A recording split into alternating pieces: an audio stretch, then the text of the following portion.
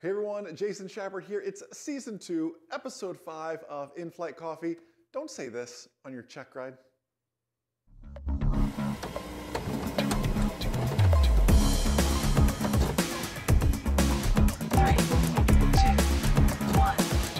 Welcome to Inflight Coffee.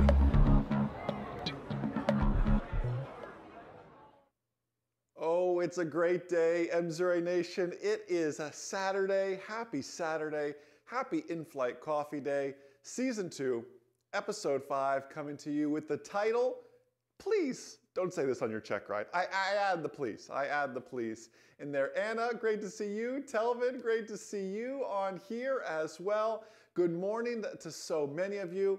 I know it is a busy, exciting Saturday, but I am so thankful you've taken the time to be here, to find ways to better yourselves as a pilot, to make a cup of coffee and just hang out. Ron, great to see you. Anna, great to see you. Pete, I'm going to open it live. I'll share the story behind this in a bit, but I'm going to open that live here in a bit, Pete, so thank you. Susan, great to see you. Mr. Vargas, great to see you. Eric Anderson, first time making it live. Welcome. Welcome to Inflight Coffee. You know how many episodes you have to catch up? Well, if this is your first time live. You've seen all the recordings. Good to see you, Kenzo. Good to see you, Andre, Dennis. Username Flying Dutchman. Good to see you. Hey, let's make a cup of coffee. Then we're going to sit down and we're going to talk about, it's really not just one thing, not to stay on your Checkride. It's a few things. Then we'll go into a little mini mock Checkride here as well. Really excited about all this. Some other first timers. Life of Piper Smith. It sounds like a novel. I like it. Any other Inflight Coffee first timers here? This is great. Well, let me tell you, normally you're used to seeing me in a button-down shirt and standing here, but today we're just casual Saturday, making a cup of coffee, hanging out. So let's just do that. Let's make our cup of coffee. Let's grind the beans. Let's say hi to some more people. Hey, while we're saying hi to some people like Stuart and others, my Inflight Coffee veterans know the drill. I always ask this question every Inflight Coffee, and it's this.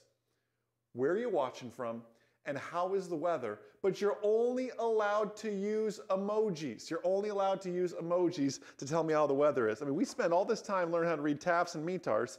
If the flight service station would just give us the weather and emojis, I feel like it would make a lot more sense, huh? All right, let's do our pre-flight check. We've got beans, we've got water, manifold pressure's good. Should probably put the mug under there. This is why you have a checklist, right? All looks good. Magda's most important job?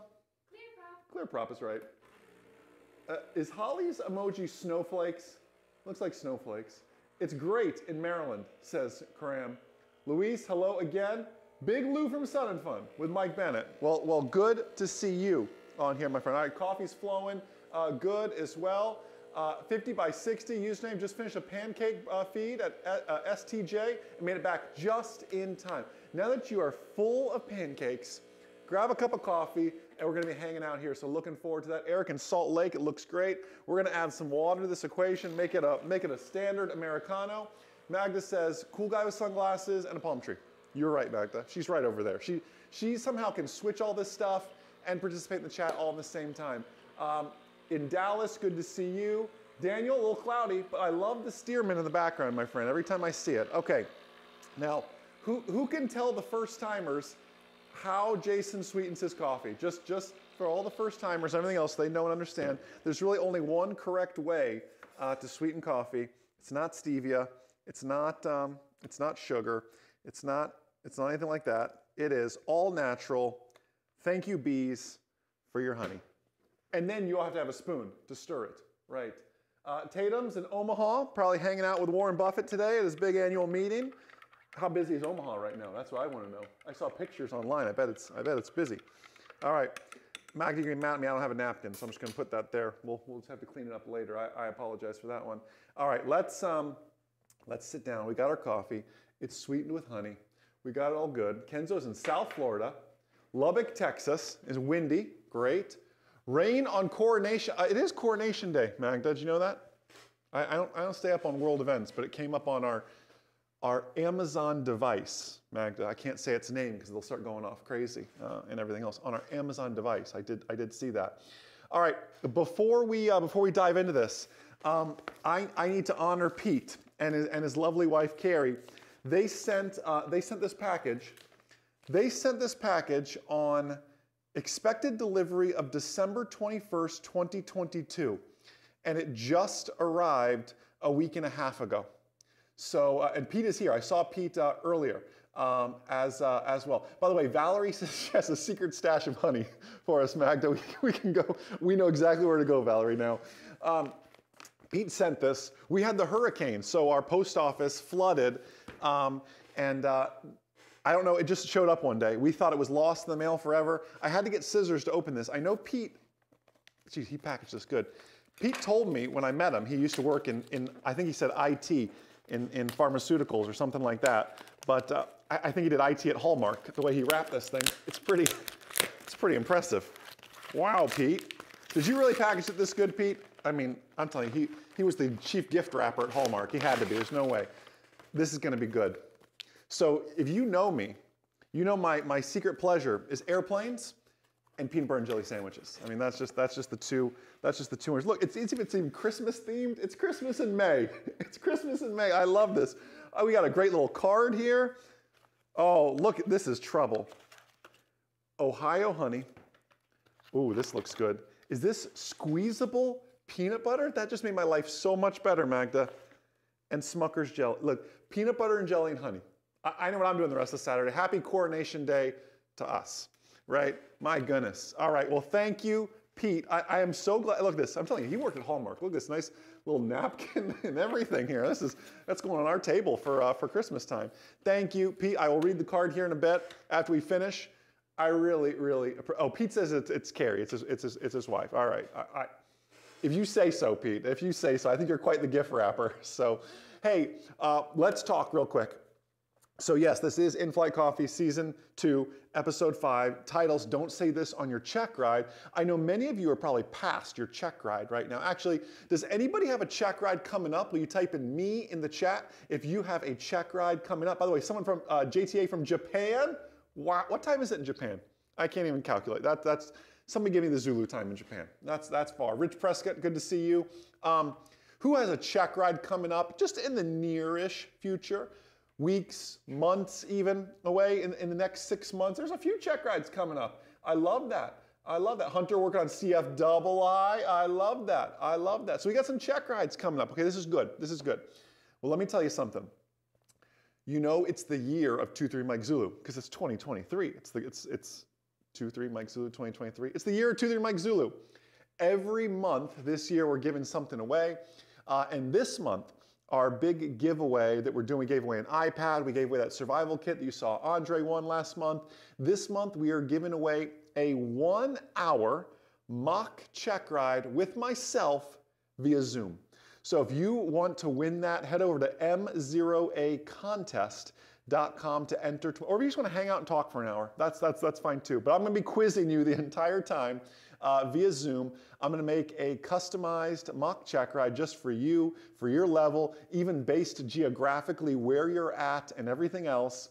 So you'll really have a lot to look forward to with that. So that'll be just via Zoom, hanging out, MzeroAcontest.com. And if you don't have a check ride coming up and you just want to talk for an hour, we can talk about airplanes for an hour too. I mean, I'm still going to quiz you about them. That's just my nature. But anyways, that should be very, very cool. So if you got a check ride coming up, we'll be doing that. We'll be announcing that winner at the end of this month. And if you have a check ride really close, we can get your mock check ride scheduled soon, kind of around your schedule for the winner. So let's dive into this here a little bit. We're going to talk about what to not say on your check ride, but we're also going to do a little mini mock check ride here towards the end as well. So just a lot of good stuff coming up. I want you to participate though as well. I got the chat up here so I can see Joseph Riley, I can see Hunter, I can see Jared Newman, a May 29th check ride. I see Ken Young's with us now. So again, feel free to participate, YouTube, Facebook, wherever you are watching from as well. So looking forward to that. Let's dive into our topic here though. I need you to understand something so important. And maybe those of you who've been there, done that, been through a check ride can back me up on this statement is your check ride is really just a conversation.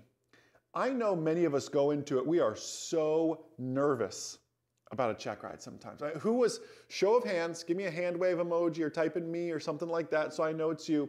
Who was nervous going to their check ride? And if there's not every single person waving a hand right now, there's something wrong with you. You're a little bit crazy. I get nervous going into check rides and that sort of stuff. It's just, some people are better test takers than others, they say, but it's a matter of how can we continue to prep for this. Now, I read a stat, I didn't get to include it in my slides here. I'll be talking about it a lot this month. I literally read it this morning over breakfast. Jason Blair, who has a great name and is a good friend of mine, wrote an article it's the front of GA News right now, that 2022 was the first year that Checkride pass rates dropped. Since 2015, we're on this climb of private, commercial, and CFI Checkride, the first time passing percentage actually climbing. CFI was as low as like 68% at one point in like 2015. Can you imagine a first time pass rate of only 68% on a check ride? Like that's a tough one. So if you're a first time check ride passer for CFI, golf clap for you all, because that's a tough one there.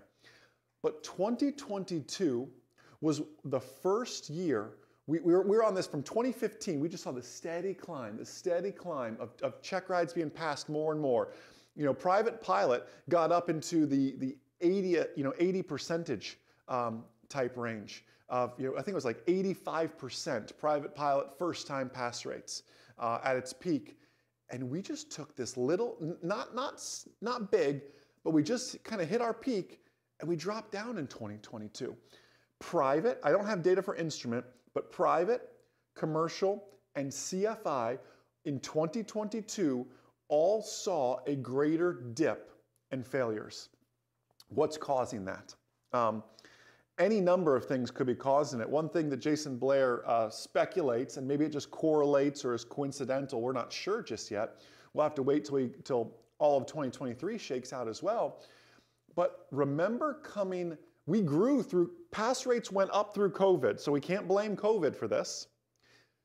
But we can blame it for the backside of 2022, towards the beginning, when the airlines went back to their crazy hiring, right? Anybody, if you had 1,500 hours, you were gone.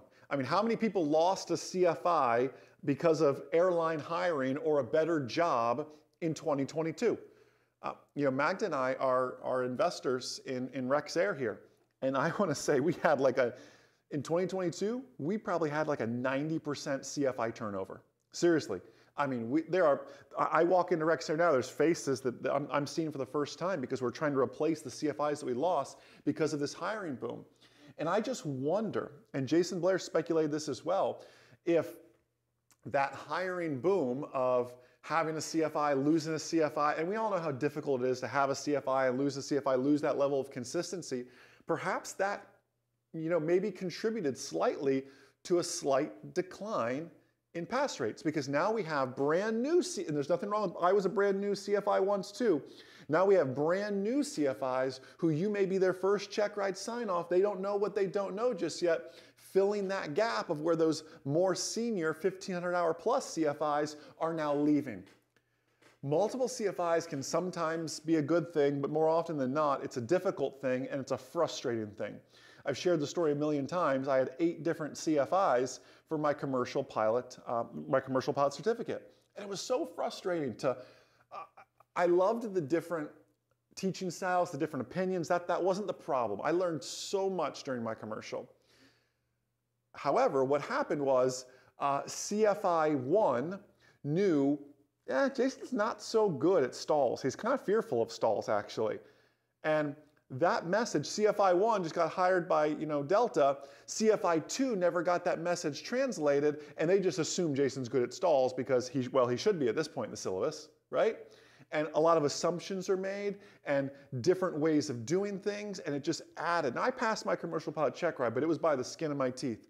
Thankfully, I've never failed a check ride, but boy, closest I ever came was my commercial pilot check ride for 2 reasons. 1, 8 different CFIs didn't help.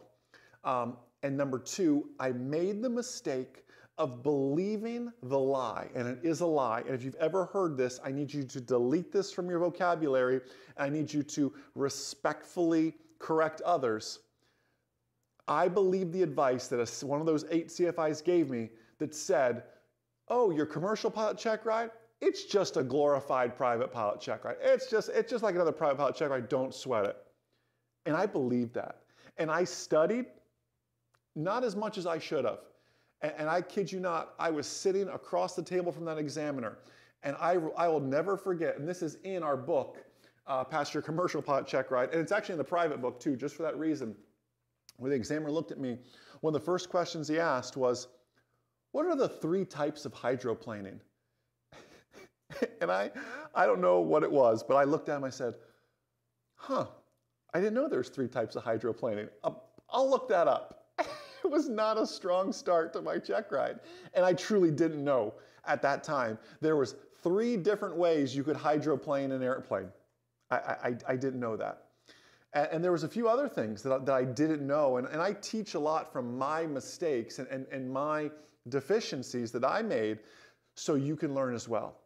But I teed all that up to say that your check ride is a conversation. And you need to treat it as that plain English type conversation. Here's the thing, and this is why our check ride books are so successful. And if you don't have these on Audible yet, Past Your Private, Past Your Instrument, Past Your Commercial Pilot Check Ride, if you don't have these on Audible yet, or wherever you get your audiobooks, you really, really need to, please. And that's not me trying to sell you. That is just great insurance for your check rides. By the way, Paul, I saw your comment earlier. He said, thank you. He said, I use your audiobooks every morning driving to work. That's what they're for. You're walking the dog, you're at the gym, you're driving to work, whatever it is, you need to be consuming that. It's a big mock check ride, like what we're going to do here. I know people that, I think it was actually you, Pete, sharing with me, even afterwards, just listening to it every now and then, just to stay up to date on this sort of stuff, even after a check ride. It's still so beneficial. We say a good pilot's always learning. Are we really doing it? Your check ride is nothing more than a conversation. I know you know the information, Ron G., Douglas, Hunter, Dan Kastner. I know you know this. But can you get it to go from here out your mouth? Right? Who knows that that's the hardest part of a check ride? Yeah, I know how to do a stall, but you're asking me to explain a stall now. Like, how do you get what's in here with both hamsters spinning as fast as they can and get it to come out your mouth? Like, that's the hard part sometimes. You know what I'm talking about? Explaining it to another human. This is why I always say, and Hunter, you know this, and other CFIs out there, you know this. I would argue you don't become a great pilot or even a good pilot until you become an instructor. Because at an instructor level, you now have to communicate what's in your brain. And that's an interesting skill as well with that. So anyways, your check ride's a conversation. By the way, I see someone comment, why am I coming through as Facebook user? It's because you're watching in the MzeroA Nation group, which is technically a private group. So Facebook is trying to protect your privacy. That's what it is. So hop out of the nation and just hop on the main MzeroA page, and then I will happily see your username. Unless you want to stay private. If you want to stay anonymous, that's totally up to you. Although I could hop in the group and see it later. So, all right, here's my next point, and then we'll get to some things not to say. Question for you, Dan Kastner. Do you know how to use everything in your airplane? Because let me tell you something. On your check ride, everything is fair game. And let me share you a story. I did not participate in this story, right? But I know of this story because I watched it happen. In my collegiate flying days, I was already working on my commercial and my CFI at the time, and I had friends that were working on their instrument, and nobody wanted to shoot an NDB approach on their instrument pilot check ride. And I don't think anybody here watching this right now would want to shoot an NDB approach. There are people watching this right now that are going, what's an NDB approach, right? Back in the olden days when I was learning to fly, when Orville was sitting next to me and we were working through NDB approaches and microwave landing system approaches, there used to be a thing called NDBs and ADFs. Anyways, they would go into the airplane and they would flag in-op on the ADF. And the examiner would come out and go, eventually he went out, there was a nice gentleman, he'd go, you know, every time I come out here for an instrument check ride, the ADF is always in op. But I come out here for private pilot check rides and it's mysteriously working. I just don't understand why. He caught on to that trick pretty quickly. Here's the thing. You have to know how to use everything in your airplane. And here's what I mean. If you, and even at a private pilot level, I want you to know this, because we'll get away, people will try to get away with, oh, you're just doing private pilot. You don't need to know how to use the autopilot. Well, I'm gonna beg to differ, because first off, the autopilot could save your life if you so need to, and you could be asked to use it on your private pilot check ride. Another thing, on your instrument pilot check ride, per the ACS, you are allowed one autopilot coupled approach. That's like a freebie. If you know how to program, that's your freebie approach of the probably 3 approaches you're gonna shoot. You're gonna shoot one coupled, one normal, and one partial panel. That's a pretty standard instrument check ride. 3 full approaches though. Obviously there's some holds and everything else in there as well. And that's pretty typical of what you're gonna end up doing. Now, that being said, you need to know how to use everything in the aircraft. I've seen people show up and go, I don't totally know how to use a Garmin 430 or you know the G5 or whatever it is. Like, you need to know that Garmin or that Avidyne device much more than just direct enter. Trust me, you need to know how to use everything in your airplane, because it will come up. I remember actually doing my helicopter check ride. And if you've ever flown a helicopter, you know you need an extra arm. You wish you had 3 hands because it's so much. I was doing my helicopter instrument check ride, and great examiner out of Central Florida actually just came by and said hi at Sun and Fun, got to see him again. Great examiner. And not many people do helicopter instrument. It was just one of those things. I was there, I had the hours, let's just do it, just to say we have it kind of thing. And we were shooting approaches in the helicopter, and he said, listen, I know you need 3 hands to fly a helicopter, so here's what we're gonna do instead. You focus on flying, but I want step-by-step instructions on what to do to load and program your approach and your flight plan. He goes, I'll do it all for you. Again, the examiner will work with you. You can use them as a co-pilot in some cases. Help me watch for traffic. We're doing clearing turns. Hey, you look above and blow out your window, I'll look out my window. You guys can be a team. They're not gonna land the airplane for you unless there's an emergency or something, but I'm sharing with you my helicopter checker. I got to say, hey, hit the flight plan button. All right, now using the big knob, tight scroll over till you get a K. And I talked him through that. I was still 2 hands flying the helicopter, or it would have been like this, I guess. 2 hands flying the helicopter, and he was helping me with that. Like, you can utilize your examiner to an extent as well, but you need to know how to use everything in the airplane. I love Holly's comment. She said, we took the NDB out of my plane so no one would have to do a check ride in that, with that in the plane. Yeah, I get you. It's not an enjoyable thing sometimes. So do you know how to use everything in your airplane? So hopefully that gets you thinking right now, like, you know, I don't know how to use that GPS as well as I should, or gosh, I don't know the autopilot as well as I should. Even back to the engine instruments. Do you know how to use that EI or that JPI engine monitor as well as you should? Other than just looking at it and going, yep, that's pretty. There's my EGT. Yeah, it's pretty. That number's good. Do you even know what those numbers mean, right? You've got to know your aircraft at that level. That's important to me. Because think about it. From a system standpoint, let's say, I haven't seen Coach Ray on here yet. Maybe he's been here. Or Holly or some, I'm thinking of Cirrus pilots now, John Johnson or somebody. What happens if alternator 2 fails in a Cirrus?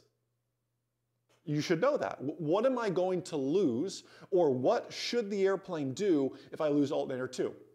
What if I lose alternator 1, but alternator 2 still, like, does one take over? Do I lose certain things? Is one more powerful than the other? Does one have a greater amperage than the other? You need to know these things for your aircraft, not just the avionics, but the systems in there as well. If I lose my left mag, am I going to fall out of the sky? The answer is probably no. That's why we have redundancy, right? But you need to know these sort of things. It's important, all right? By the way, Jared says, private pilot check ride is on Monday. Congrats in advance, my friend. Hey, can I give you a piece of advice, unsolicited advice? I should probably drink coffee, Magda. It's a coffee show, right? Here's your unsolicited advice, Jared. I have a brother named Jared, by the way. He spells it differently, though. You're allowed to be on Inflight Coffee today. You're allowed to study and listen to Pass Your Private Pilot Check Ride today. But tomorrow is Sunday, and that's the day before your check ride. The day before your check ride, Jared, I don't want you to study a bit. I want you to rest. I want you to sleep in tomorrow if you can. I want you to eat a super healthy breakfast. I want you to avoid things like alcohol and anything that's going to slow you down come Monday. I want you eating healthy. I want you taking a nap. I want you just read a fiction book. If an airplane flies over you, Jared, I don't want you to even look at it, right? I want you to not even think about airplanes. You need to truly rest. You've been in study, fly, prep mode. I need you to take a day of rest and you will dominate your check ride. I know that sounds counterintuitive. I know back in college, everybody said cram, cram, cram. You're walking to class and you're still studying. Science shows that doesn't work, right? Cramming may help you for rote memorization, but cramming doesn't help you when the examiner diverts you to an airport you never heard of before and you're trying to figure it out, right? You need to rest a little bit with that one. Username Goose Aviation. First off, amazing username. Congratulations. I hope you have gooseaviation.com too. First live, passed by private instrument commercial CFI. Thanks to MzeroA. You're welcome, Goose, from Maverick. And congratulations to Zeus15511, private pilot yesterday. Congratulations, my friend. Okay, well, let's talk here. I want to share some things not to say on your check ride. And what I call these are as follows. I need you to avoid check ride pitfalls. What is a check ride pitfall? If you have ever in your history of histories been an online ground school member of ours, you have heard me use the phrase check ride pitfall. If you're not an online ground school member and would like to become an online ground school member, MzeroAtrial.com. That's my one sales pitch for the day, okay? Truly, the members will tell you that our ground school members will sell it for me. They do such a good job and know the passion we put into that. But they've all heard me say, avoid check ride pitfalls. What is a check ride pitfall? It is where you dig yourself into a hole. Allow me to explain. If you have ever been deposed, right? Whether you did something right or wrong, it doesn't matter. If you have ever been in a deposition, let's say, or if you're an attorney, you know exactly what I'm talking about. What advice did your attorney give you before you went to be deposed on that case? They probably said something like, Jason, answer the question, only that question, and zip it. And that's that. Don't give them any more information. You know what I'm talking about? A check ride, although it is a conversation, you need to treat it a little bit like a deposition, where you answer that question, only that question, and you zip it. Let me give you an example of not doing that. The examiner sits down and says, okay, Jason, tell me about 91-211, which is our oxygen requirements. And you go, well, Mr. or Miss Examiner, I'm so thankful you asked that question. In CFR, that's Code of Federal Regulations, 91-211, we learned that we need oxygen, and you go on and on. If we're at this altitude for 30 minutes and 15,000 feet, we're offering to our passengers, and 14,000 feet. And the reason we have this regulation is because we could get hypoxic. Do you see what I did there? What's the next question without fail going to be? Interesting. What's hypoxia?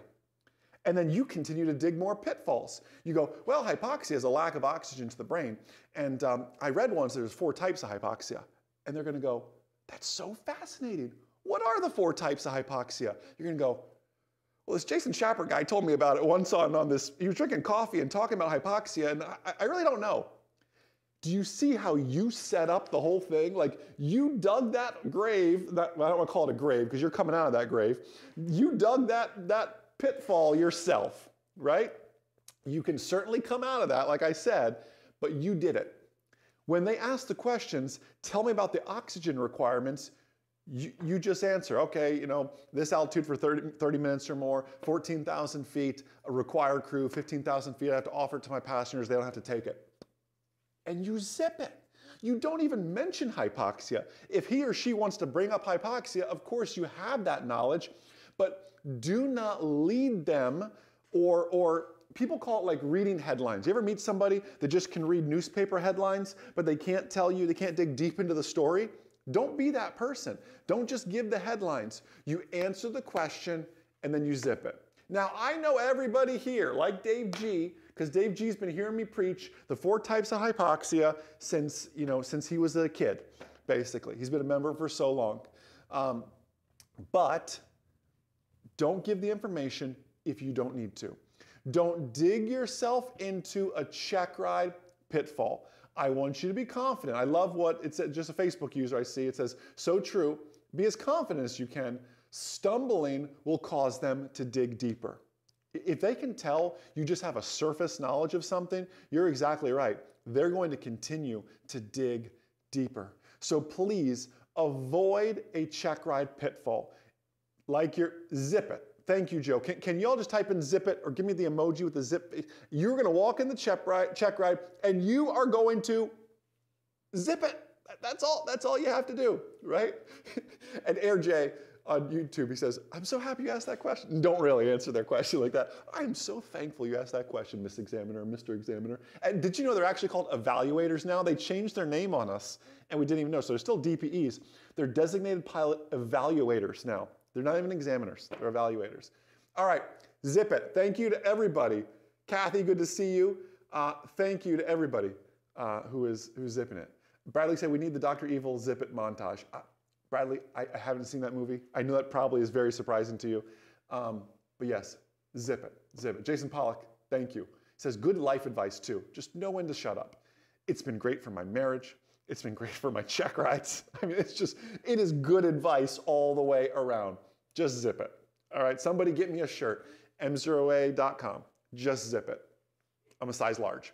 All right, someone's going to show up at Oshkosh with that. That's the problem, Magda. All right, here's our next thing. This is Holly's favorite thing she has ever learned from MzeroA, and I've been teaching Holly since she was a teenager. As well. And this is her favorite thing of all the years she's been with MzeroA, and that is the win card. The win card.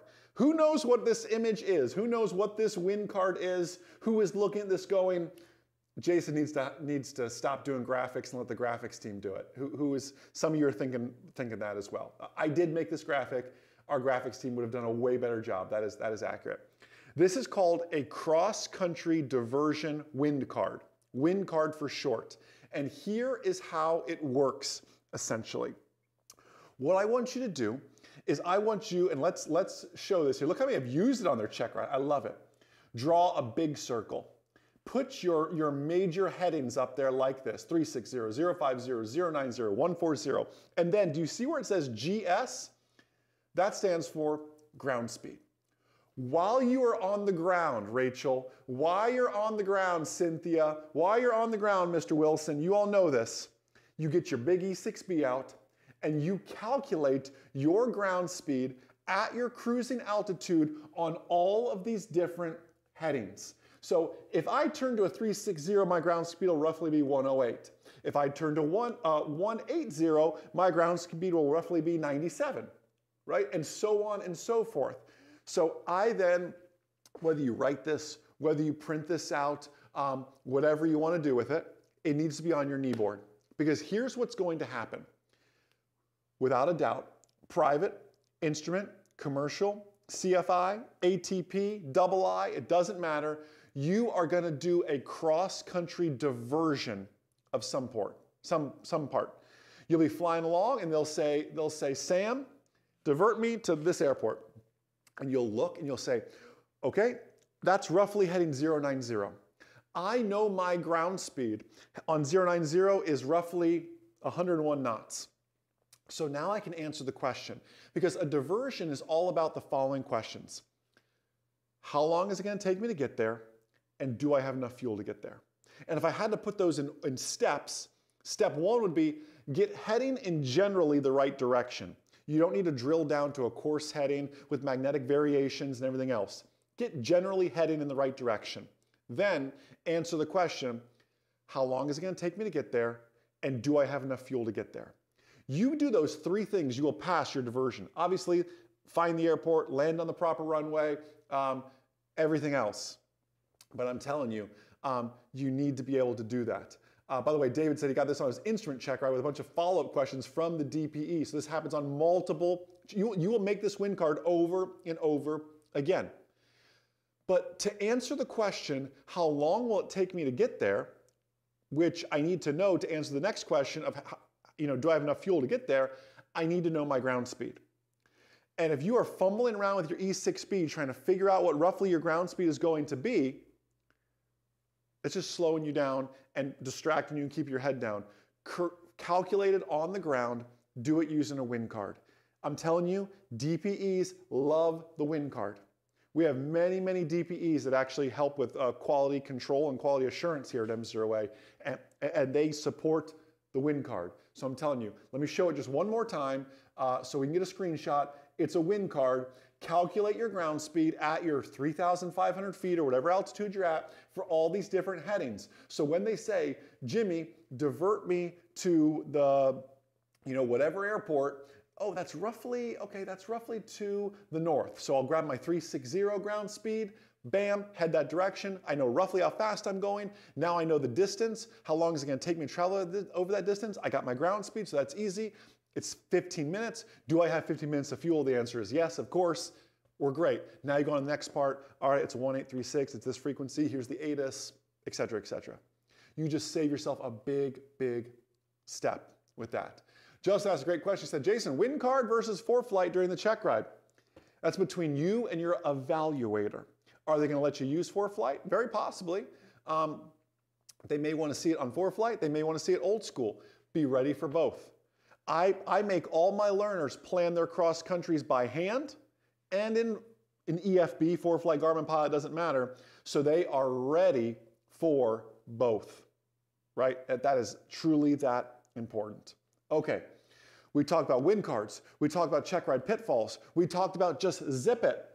Can we practice everything that we just learned? And let's do some actual Checkride questions now. I'm gonna do a mock Checkride. I'm gonna do my best to pause and I'm gonna try to zip it while you answer those questions. You're gonna type those answers into the chat. I asked this question to my online ground school members on Tuesday. Every Tuesday I do a webinar exclusively just for our online ground school members. I asked this question and let's just say I'm glad I asked it because there's always room to improve. This is a relatively recent FAA update, and that's why last week's video was all about FAA updates, because I need you on the forefront of what the updates are doing. So here's your first question here. How long is an aircraft registration good for? Just type in the number. How long is an aircraft registration good for? I'm gonna grab a sip of coffee and mute myself to help me zip it while you type your answer in.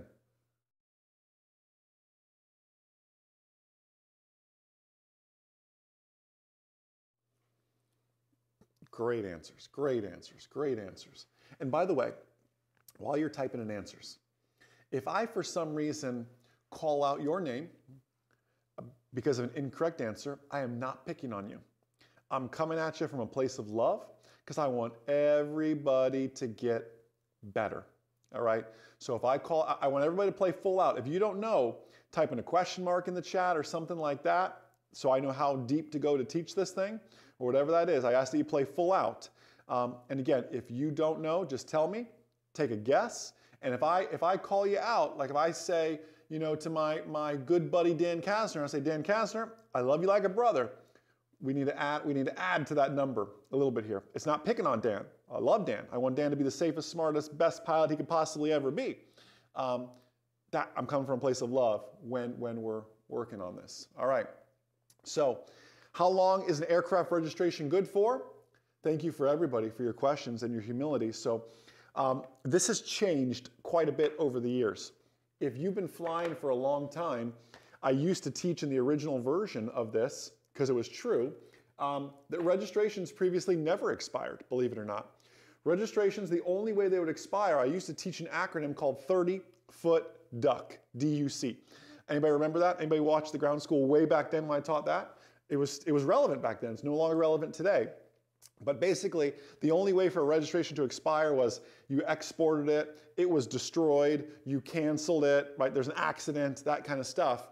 Then the FAA said, wait, we're going to run out of N numbers one day. Like, we've got to start refilling the N numbers. So then they came out with a number and then another number. And now registrations, they finally extended them. You ready for this? This is on the news and highlights section of the FAA homepage, even right now. The FAA is extending the duration of aircraft registration certificates from 3 to 7 years, effective January 23rd, so not too long ago, January 23rd of 2023. Aircraft registrations now expire every 7 years. It's $5. It's not about the FAA trying to get more money from you. It's about them wanting to know, like, hey, when is this tail number going to expire so we can put it back in the database and let somebody else have it if they want, right? This is why, again, I love that you're here on a Saturday. How many of you just learned something right there? Was that worth your Saturday right there? Please don't show up to a check ride and say they never expire or 3 years.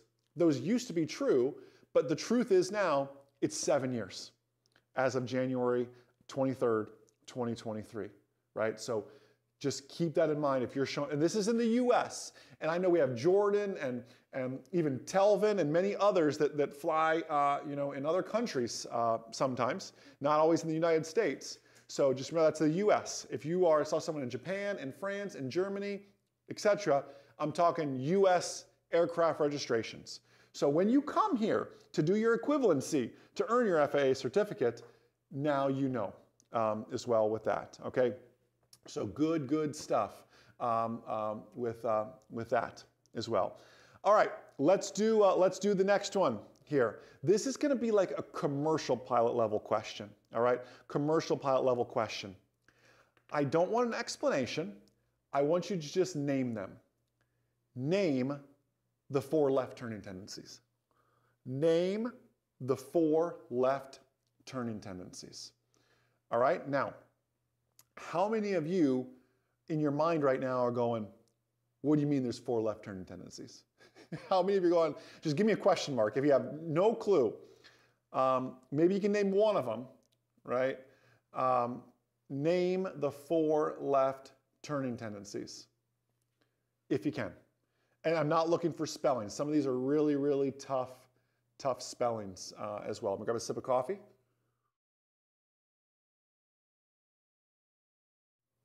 Tatum, smarter than the average bear.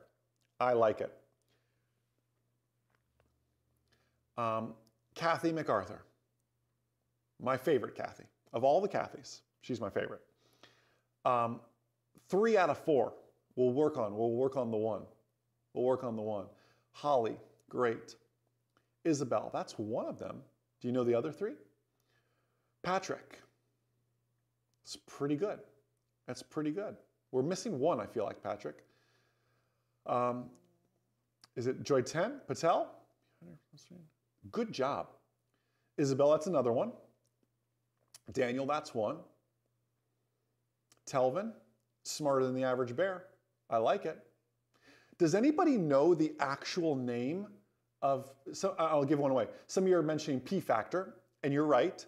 Does anybody know the real name of P factor? You know, there you go, Kathy, you got it.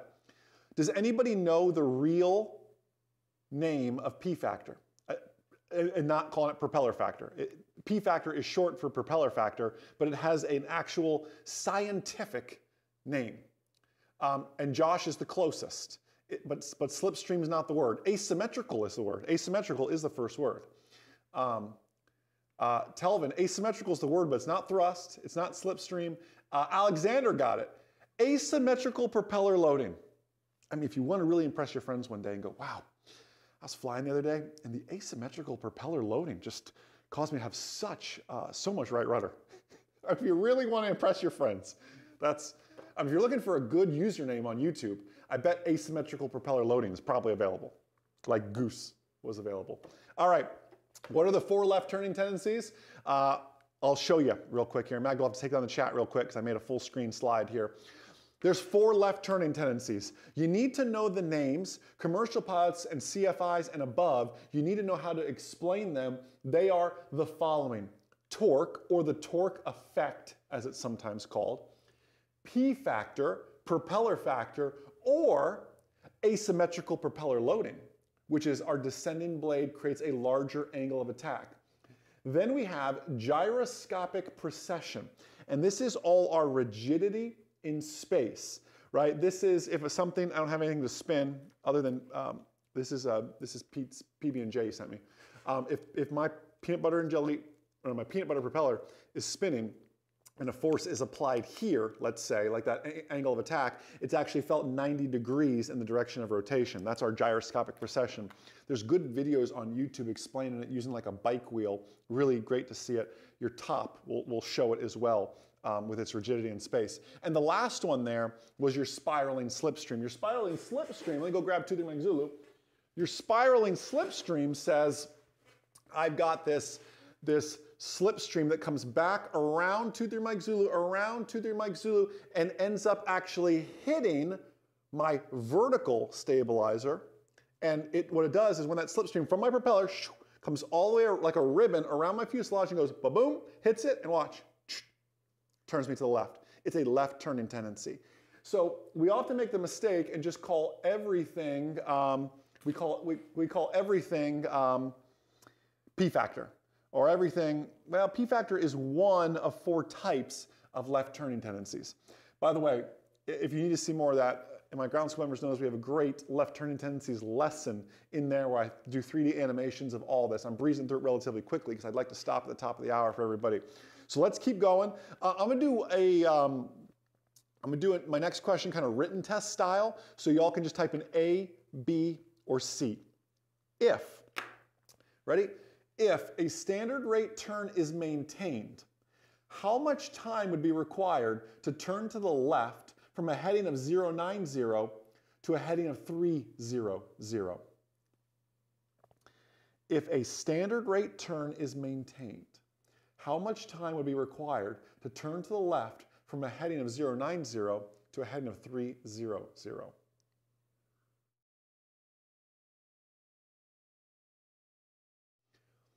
Get your answers in there. And T. Talsworth on YouTube. You're right. I'll show that in a second here, but let me answer this question first. Run me to come back to the torque effect. Well, I'll just explain it to you. Yes, torque effect, when you first give it full power, it's the torque effect that pulls you to the left.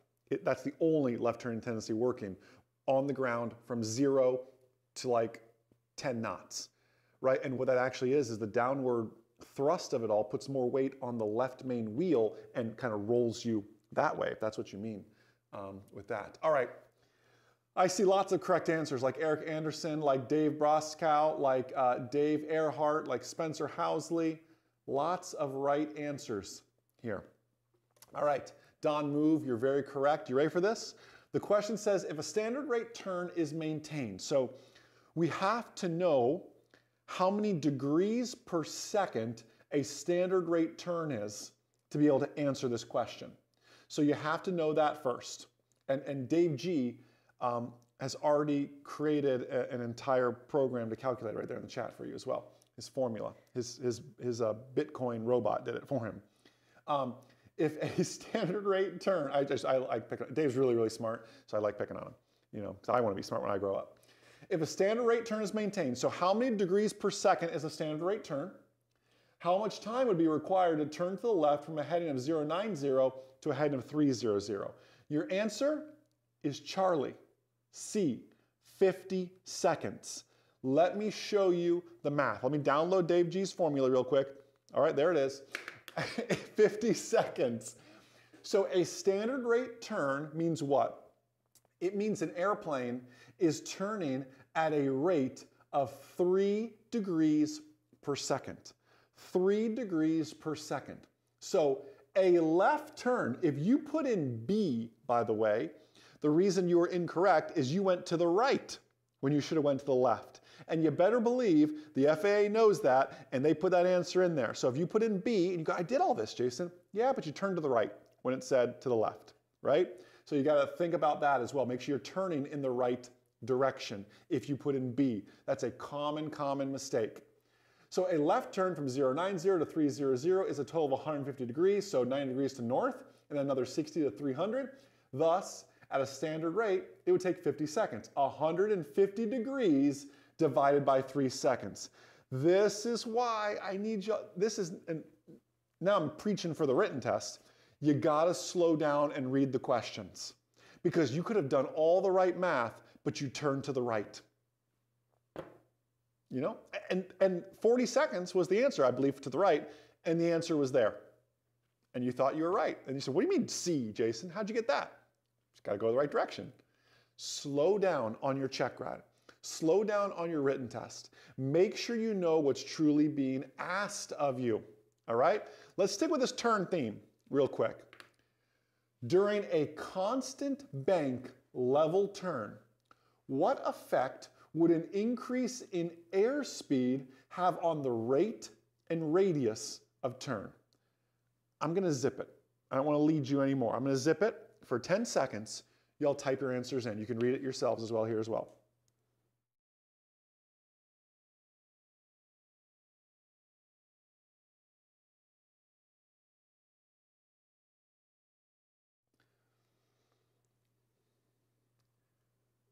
Dave G gets credit for not only the first answer, but also the first correct answer as well.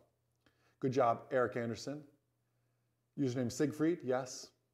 Tatum, yes. Hey, Bill Campbell, good to see you. You're right. Bill Campbell, I've been reading some good books lately. I can't wait till we can hang out again and tell you all about them. Seaton, yes. Robert, yes. Keith, yes. Again, Joyton, I hope I'm saying that right. You're correct. Jared Newman, great. Jordan, yes. Mickey, yes. Telvin, yes. Jonathan, yes. Good, good, good. All right, one more sip of coffee. Dan Kasner, you're right. Joe Cunningham, you're right. And then we'll be ready. G, you're right. Jason Smith said, for sure. And you were for sure right. Okay, let's leave this slide up for a second, Magda.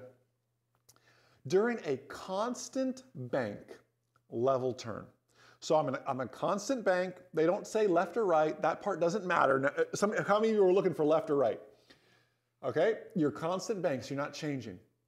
Basically, if you are in, think of it this way. John Dela Cruz, I'm going to pick on you for a second because I love you like a brother, and I hope to be half as strong as you are when I grow up. He said, these always confuse me. Let me give it to you in plain English, Mr. Dela Cruz. You're in a standard rate left turn, cruising around Delaware. You give it more throttle. You increase your airspeed. What effect is that going to have on your rate? What is rate? Rate is my frequency. How many turns will I make in the same 60 seconds, let's say? And my radius is how large will that be? Well, you can't have both, right? You're either going to decrease my rate and increase my radius, or the opposite is true. You're going to increase your rate and then decrease your radius. So you need to read the questions like that. Like, think of it this way. A is not, okay, I don't want to say it's not physically possible. You could, maybe there's some supersonic jet that can pull this off, but think of A, not in 2-3 Mike Zulu, not in any aircraft you guys are flying. A is not physically possible. My rate of turn, meaning my frequency, how many turns I can make, and my turns would get bigger. A is not even physically possible. You cannot go and have a bigger circle and go around it that much more, right? It's maybe in a helicopter, maybe in some other things, right? It doesn't even make sense. You look at B and you go, okay, well, let's think of B. My rate would decrease. Okay, so my rate would decrease. How many turns I'm making would decrease. Okay, but my radius, the actual circle, would get smaller. Well, that doesn't make sense because I'm increasing my speed. That doesn't even make sense either. So you have to look at C and go, oh, my rate would decrease. Why does my rate decrease? Because my radius increases. Let me show this to you. This is straight from the Pilot's Handbook of Aeronautical Knowledge. Look at the image to your left. That's what, the image to your left, John Dela Cruz, is exactly what we're talking about here. At 60 knots, I can make much smaller turns, right? My radius versus 90 knots, well, I'm going that much faster. I'm making bigger radius turns. And therefore, I may be going faster, my rate, my frequency, how many turns can you make in 60 seconds, right? That's what essentially it's saying. You got to think about that one, all right? And then to the right, they can ask this question another way. They can say, now, John, you've got a constant airspeed. You're going to hold 90 knots, but you're going to increase or decrease your angle of bank. What does that do to your rate in radius? Airspeed stays the same, but I bank more, 30 degrees, or bank less, 10 degrees. Do you see what I mean there? All right. So hopefully that makes sense. But when you, and that was an actual written test question. It wasn't even tech. I mean, this will come up on a Checkride, of course, but that was actually a written test question. You need to eliminate like some of those. A is not even physically possible for a 172. Again, maybe you're flying an F-35, then yeah, that probably could happen, you know, because thrust greatly exceeds everything on that aircraft. So that's that. All right, listen, I know we've been going over a lot. Type in me in the chat if you are still with me. I know we're coming up towards the top of the hour. I got a few more questions. If just so I know you're still engaged, you're still with me, let me know that you're here. Give me a wave, type in me. Let me know that you're enjoying this, just so I know you're still out there, because I know this is a lot. I know sometimes we get into the weeds, but I'm telling you, we need to get into those weeds. One thing I hope you know about MzeroA is we are real world prep in everything that we do. You know, our private pilot course is 29 hours of video. It's the longest course on the market. I don't think there's a competitor that even comes close. And that doesn't include quizzes or anything. That's 29 hours of seeing Jason. I apologize. But we go deep in everything. I want you to walk away with such a deep, real-world understanding of that. All right, so everybody's good. Everybody's with me. Don't say with you, though. Remember, we talked about that on our radio communications series. I saw that, Holly. You jogged my memory on that one. All right, don't say with you. Just check in level 3,500. All right, you're still with me. You're still with me. Thank you, Mickey. Thank you, Anna. Thank you, Terry. Thank you, Trevor. All right, let's keep going here. I'm going to share some questions that you probably haven't studied in a while and are probably not your favorite things to study because they're so confusing. I picked these questions, Art. I picked these questions, Joe Peters. I picked these questions because they're not the fun questions that everybody likes to answer and study. They're actually complex, and I love, and hopefully we've done that today over this hour, taking complex subjects and broken them down in plain English. So here's your question. Define an aircraft accident. Define, someone commented with you, that reminds me of my instructor. Don't tag your instructor. Define an aircraft accident. Define it. How, and by this I mean per the FAA, per the NTSB, if you go to your hymnal of the FAR-AIM and you open up your hymnal to NTSB 830, you will learn exactly how the NTSB and the FAA define an aircraft accident. All right? Define an accident. There's like a whole acronym for this. There's all sorts of stuff. That would have been bad, huh, Magda? I almost spilled my coffee. Define aircraft accident. I'm making a mess over here. I'm going to grab a sip of coffee. You type it out. Define it.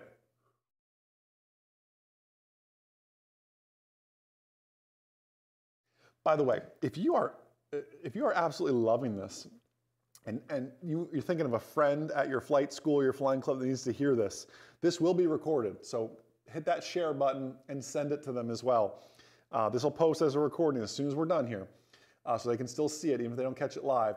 But I guarantee you know somebody at your flight school that needs to hear this because they got a check ride coming up. All right, define an aircraft accident. What's an accident? Douglas, you're kind of close. John Dela Cruz, you are actually very, very correct on that one. I know it seems so simple, but you're very, very correct. Brian says, I feel like this has something to do with coffee. Should I give the coffee analogy? I will, Brian, you're right. I will. You can't do that. Joe Tan, yeah. Well, we're going to define some of that. Cynthia, you're getting ahead of yourself. You're not wrong, but you're getting a hair. Cynthia Glenn, you're getting just a hair ahead of yourself. It's not quite a check ride pitfall, but it'll make sense here in just a bit. Manny, great job. Great profile picture, too. I like it. Looks like Manny ran for for state senator in that picture. That's a good profile picture. I'd vote for Manny. He looks like a good guy. All right. Like you said, something that's not an incident. And you're not that far off with that one either. Okay, let's leave the slide up here, Magda. Define an aircraft accident. You ready? An aircraft accident is this is copy-paste from NTSB 830. An occurrence associated with the operation of an aircraft which takes place between the time any person boards the aircraft with the intention of flight and all such persons have disembarked, and in which any person, here you go, this is where you're right, John Dela Cruz, any person suffers death, serious injury, or which the aircraft receives substantial damage. Do you see, Cynthia, what I meant there where you got a little bit ahead of yourself? You defined, in this case, serious injury, I believe is what it was. The definition of an accident is I have the intention to fly from the time people board to the time people disembark, and there is death, serious injury, or substantial damage. Plain and simple, that's it. Now, obviously the question is, well, go ahead and define serious injury, right? That's the next logical question in this, right? And you're exactly right, Cynthia. Death, serious injury, substantial damage, and zip it. Because if you don't, here's your next question. Define serious injury. You already did this, Cynthia. I believe that was what you defined earlier. There's so many comments, I missed it. But define serious injury. And you might as well get a head start because the next question I'm asking after this is define substantial damage, right? This is what you need to know. Now, the example they give is intention to fly. If somebody is walking around your airplane and trips over the landing gear and breaks their arm, it's not an accident. I didn't have the intention to fly, right? You have to think of it that way. Intention to fly to the time they disembark. All right, they experience death. We don't need to define that. Serious injury, please define that. And then the next one will be substantial damage. Define serious injury. All right, some of you are giving me some close stuff here. Let me just explain it to you. Let me just show it to you here, but rather than making you type a lot. By the way, Brandon said this was a commercial written question for him. I love it. This is why we're doing this sort of stuff, okay? Here's serious injury. Grab a screenshot of this. You ready? Serious injury is an injury which requires hospitalization for more than 48 hours, and this is within 7 days from the date the injury was received. Let me pause there. Come back to me just for a second, Magda. 48 hours cumulatively within 7 days. There's an accident. I go to the hospital. I'm only in the hospital 12 hours. I go home.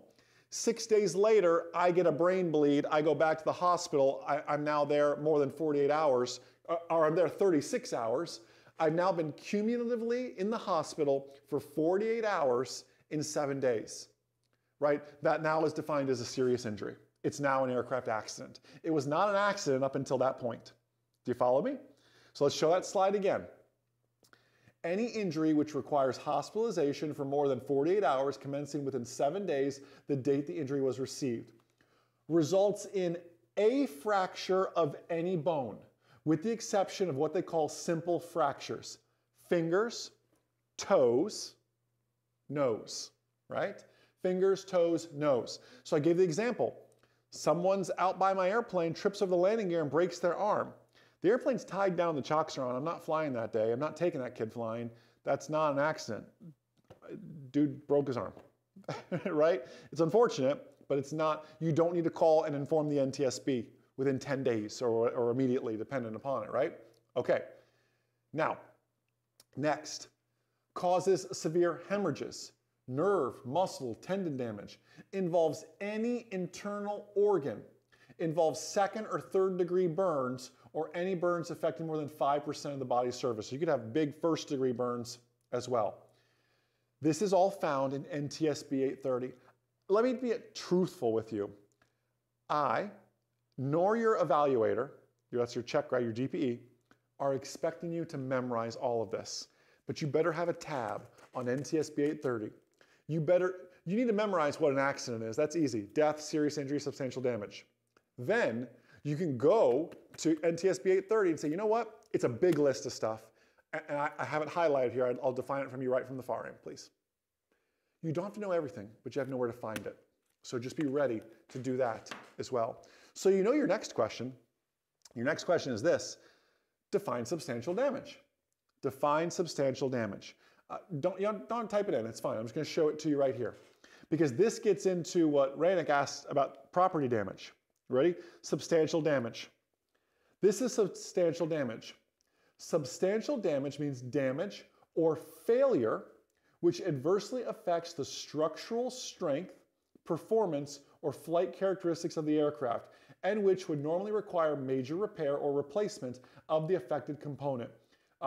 Engine failure, or damage limited to an engine if only one engine fails or is damaged.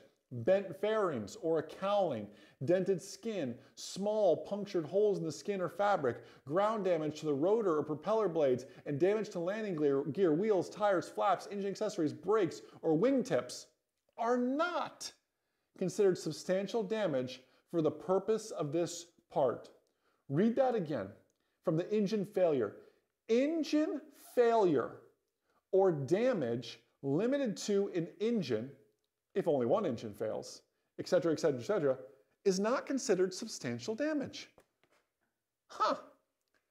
This is why you'll sometimes read NTSB reports where an engine quits, and you go, why'd the NTSB not even show up to investigate? Right? They don't define it as substantial damage. Substantial damage is flight control malfunctions and failures, fires in flight. Like it's the big, big stuff. You can find it all in NTSB 830, and you need to be familiar with this, okay? Know what an accident is: death, serious injury, substantial damage. When, not if, when they ask serious injury or substantial damage, you can certainly rattle a few off and say, listen, I want to be very correct with this. I want to show you. I've read this before. I have it highlighted and tabbed here. I want to read to you the entire definition of it to show you I know how to use my FAR aim. I know how to look stuff up. I know when immediate notification is required. Do you follow me with this? You know, I give the example in Passenger Private Pilot Checkride, the book, of you charter an aircraft, let's say.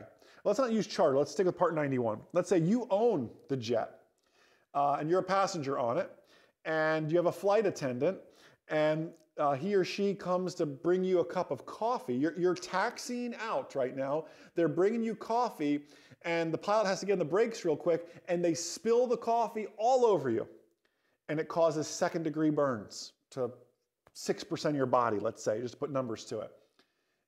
Is that an accident?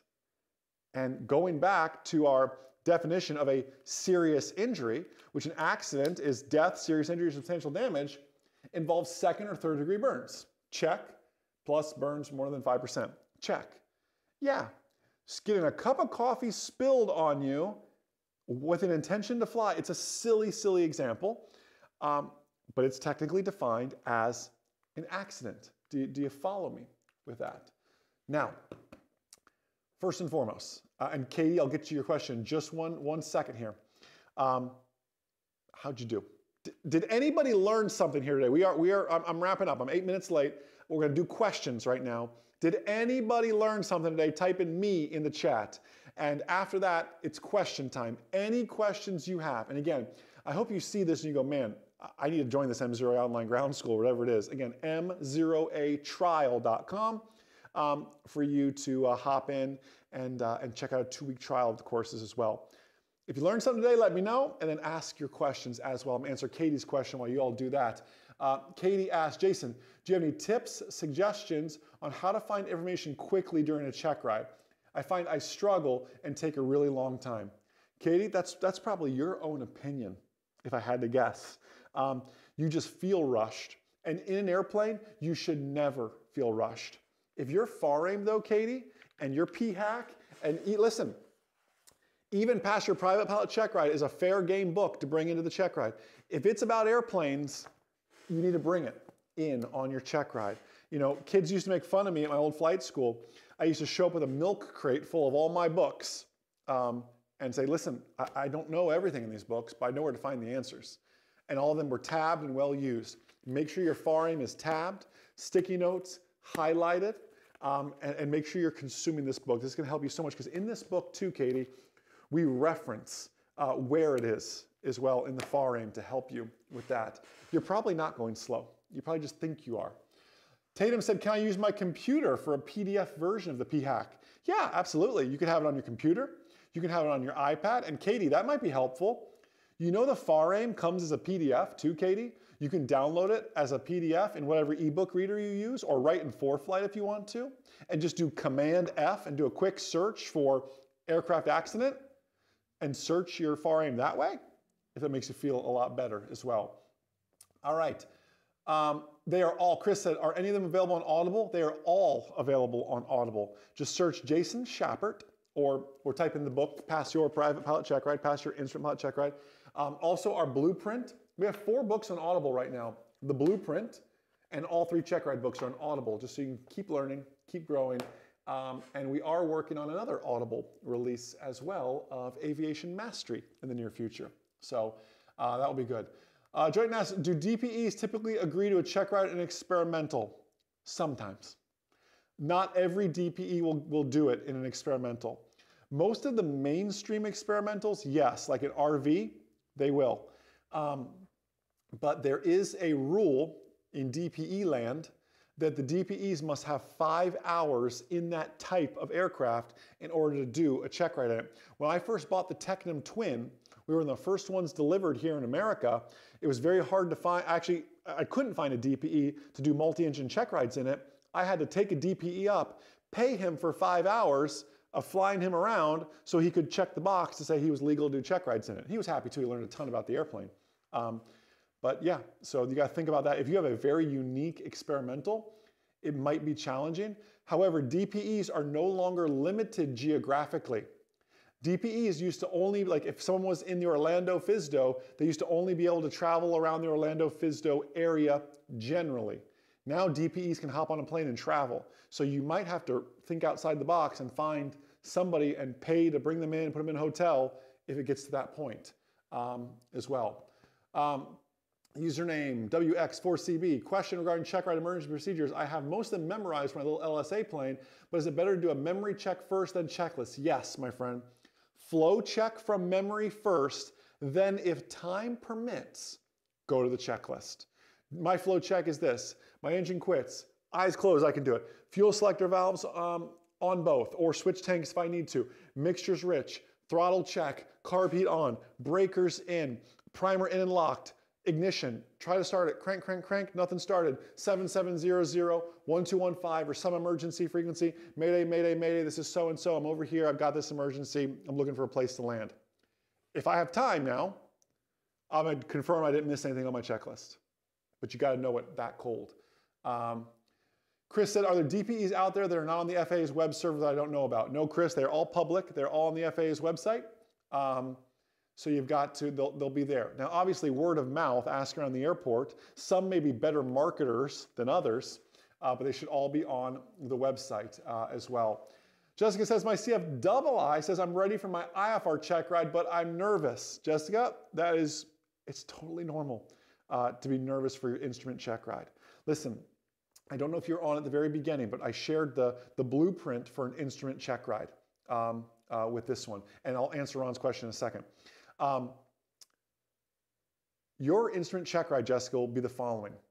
If you have an autopilot, you get one freebie, one autopilot coupled approach. Then, Jessica, you'll hand fly a regular full approach, and then you'll probably do a partial panel approach. There's gonna be holds, there's gonna be vectoring, there's probably gonna be a diversion in there as well. Obviously, for the oral exam, Jessica, I hope you have a copy of Pass Your Instrument Pilot Check Ride already. On Audible, you're listening to it, you're consuming it. I saw Ron said pass your private pilot check ride was sold out on Amazon.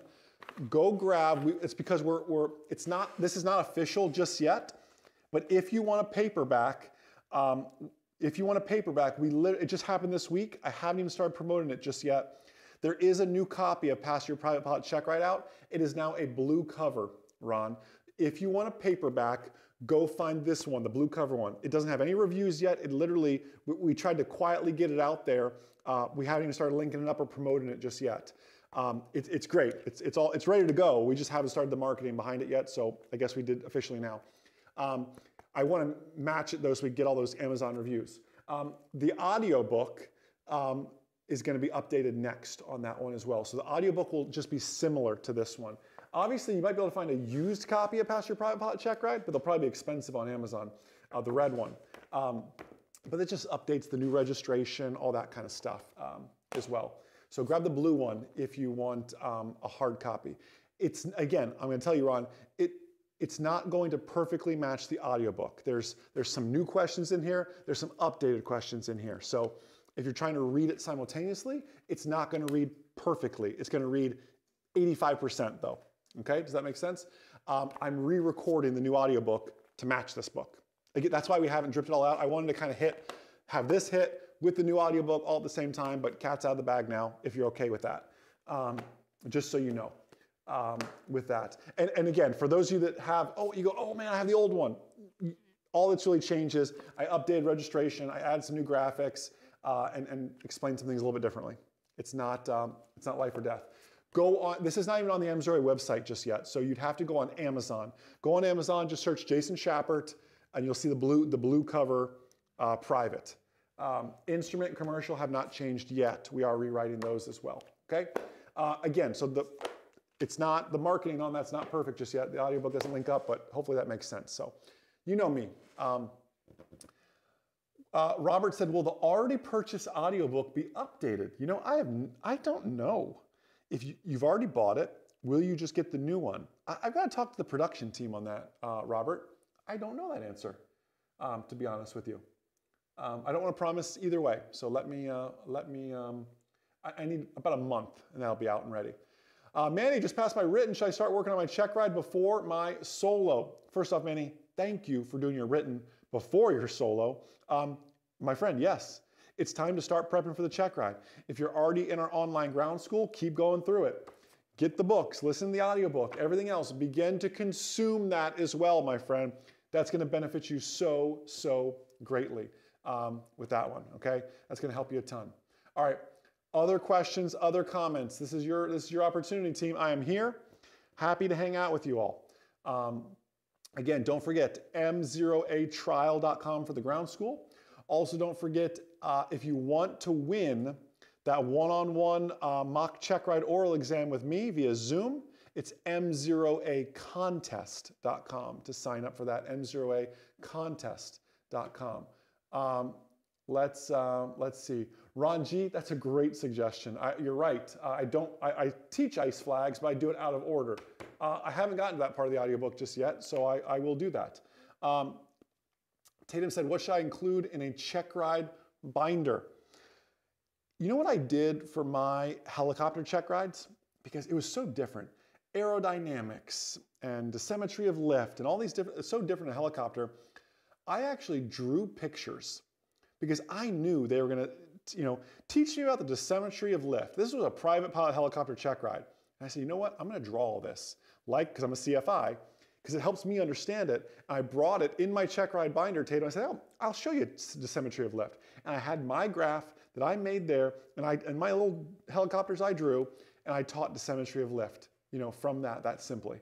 So that's just a great way to do that. Some of your own drawings can help a ton. I did a lot of this in my CFI notebook and everything else. So that's super. Ray, yes, Pass Your Commercial Pilot Checkride is on Audible. So on Audible is Pass Your Private Pilot Checkride, Pass Your Instrument Pilot Checkride, Pass Your Commercial Pilot Checkride, and the Private Pilot Blueprint. Aviation Mastery will be out soon, and the Checkride books are all getting a facelift this year as well. Jessica, Mag and I look forward to seeing you again at Oshkosh as well. Again, we will be at Oshkosh, Hangar B. Hangar B, we're right when you walk in Hangar B, right up front. You can't miss us. So look forward to seeing you all. John, no audibles yet for CFI. I don't even have a CFI book just yet, but that is that's on the roadmap. It's not even in development yet, but it is on the roadmap with that. All right, last call. Questions, comments, concerns, anything else? Because if not, it's lunchtime. My tummy says so.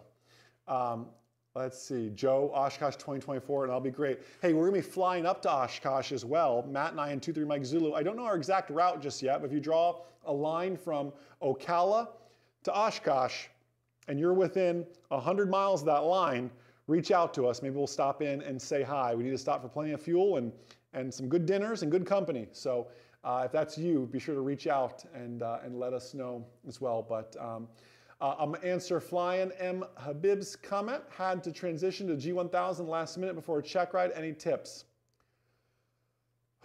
I'm not crazy about that. And I'm saying this because I care about you a lot. Define last minute. Are we talking, do you have at least 5 hours that you can sneak in? And I mean like 5 flights you can sneak in? I don't even like when they change tail numbers before the check ride. Like you've always been flying 23 Mike Zulu, and then on check ride day, they switch you into 11 Mike Zulu. And it's still the same aircraft, same avionics, it's just a different tail number. I'm not even crazy about that. So switching from Steam to G1000 is a big, big switch with that one. So 5 hours at a minimum, my friend, until you go for a check ride in that. You've got it, because remember the first thing we said, you got to know everything in your airplane. And you got to know that G1000 forwards, backwards, upside down, and everything else. So, so that's that. Air J said, can you and your wife write a marriage check ride book? Chapter 1, zip it. Chapter, yes. Yeah, the most powerful words are, you were right, I was wrong, I'm sorry. And I say that at least 3 times a day, because she's always right, is how it works. Actually, Magda and I post, if you want to follow us on Facebook, Instagram, YouTube, just Jason and Magda, we occasionally just post some life stuff, some business stuff, some success principles, some marriage principles there on a very serious note. And Magda's telling me we need to do some more as well. So follow us on Instagram or Facebook or YouTube or all 3, Jason and Magda, and A&D Magda as well. Let's see. I just want to grab a few more. I want to grab a few more, Magda, sorry. She's saying she's hungry. Tips for newly hired CFI, says, his name's Jason, I have to answer his question. Tips for newly hired CFI, my friend, your students will only learn to your capacity. So Jason, if you stop learning here, your students are only learned about here. Jason, if you are weak in systems, your learners are gonna be weak in systems too, unless they're a mechanic or something. If you're weak in airspace, they will be weak in airspace. You've got to, if you don't have a copy, I'm sorry to be so salesy today, I'm not trying to be. If you don't have a copy of Aviation Mastery, the book, that's on Amazon. You can go buy, search Jason Schappert or Aviation Mastery. Trust me, my friend, this is your black belt in becoming a pilot. And it's not just for CFIs, it's for everybody. The idea is mastery is a quest, not a score on a test. Go grab your copy of Aviation Mastery, read that cover to cover. That's gonna help you. A good pilot's always learning, and so is a good CFI as well with that one. All right, anything else? Last call, questions, comments. If I missed it, I apologize. Maybe copy and paste it one more time. Thank you, John Dela Cruz, for the kind words. Valerie, it was so good to see you yesterday, and then see you again here today as well. But thank you so much. Y'all are absolutely amazing. It is such a blessing to get to serve such an amazing community here on a Saturday. I know it's a busy Saturday. It's Coronation Day. It's the Kentucky Derby.